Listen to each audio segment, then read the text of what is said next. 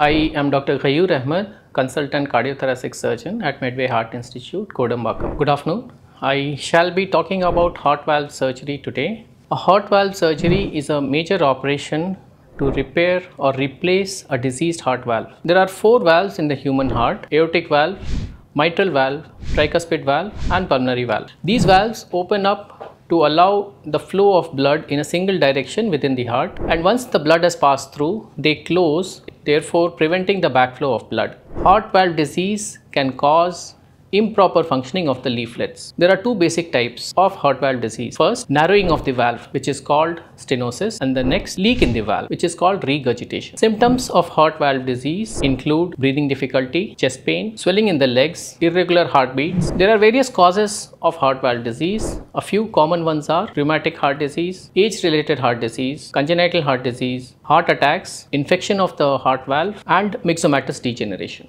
So if you have any of these symptoms, kindly do not hesitate to reach out to us or seek appointment.